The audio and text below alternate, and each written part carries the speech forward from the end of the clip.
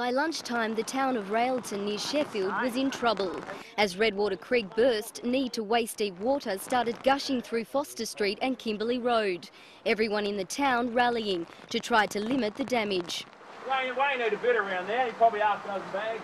But by the afternoon, some residents had been evacuated. At the moment, we have got water flooding Foster Street in Railton. We have several houses that have been inundated with water. The water's actually gone through at this stage.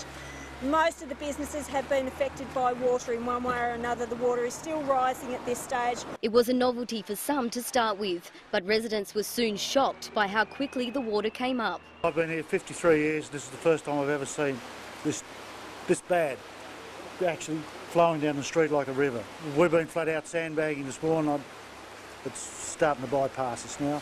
We can't keep up with it. It's come up very quickly and very severe, but this just relates to how bad things are in Queensland. We're having a bit of difficulty here and a bit of distress, but no worries.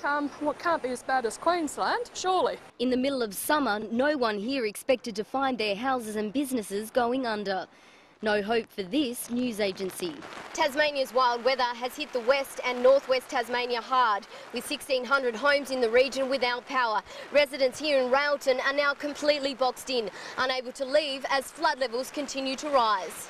The SES received 60 calls for help in the northwest and sent up 1,000 sandbags from Hobart to help. Residents were also evacuated from homes near the Clayton River Basin, south of Burnie, and Sprent near Ulverston, because it was feared dams in those areas would burst. The swollen Don River at Devonport also a concern for police.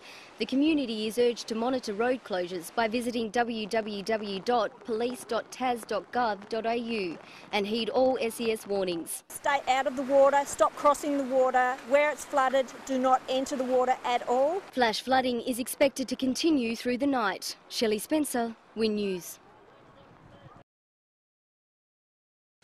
In the tiny town of Railton, about half hour's drive from Devonport, the clean-up began. The searing heat of the day, a stark contrast to yesterday's conditions, when flash flooding ripped through Foster Street, destroying the road. I watched my sister go under in Rockhampton, and then I watched my mum and dad go under in Brisbane, and then yesterday we copped this, so I must be kissed by the blue-ass fairies. Mother Nature's fury has broken this man's heart. The water just come down in one big gush and swamped into the house. And went down through here like a river. For Roy, more than 80 years of memories were washed away in just hours. Everything that was out here, shoes and that, I see him going down the river there. But I wasn't able to get in the water after. Business owners will feel the pinch, but the community is upbeat. Oh, it's going to take probably most of the weekend to clean up. It's the mud and all the stuff that's sort of associated with it, all the sawdust and the water all together. Everyone's getting in and giving a hand and doing what you can, so yeah, we're just we're a little town, we all stick together. 24 hours ago, I was standing in this exact position, surrounded by water coming from every direction, as flash flooding hit the town.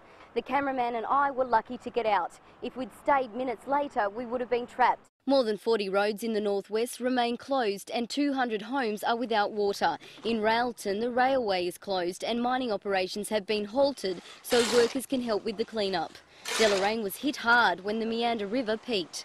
Horse stables inundated. Probably ended up with at least 2 foot through the middle of the stables. The horses were nearly knee-deep in water at one stage during the night. Houses on the riverbank didn't stand a chance. And it come up to our ankles inside.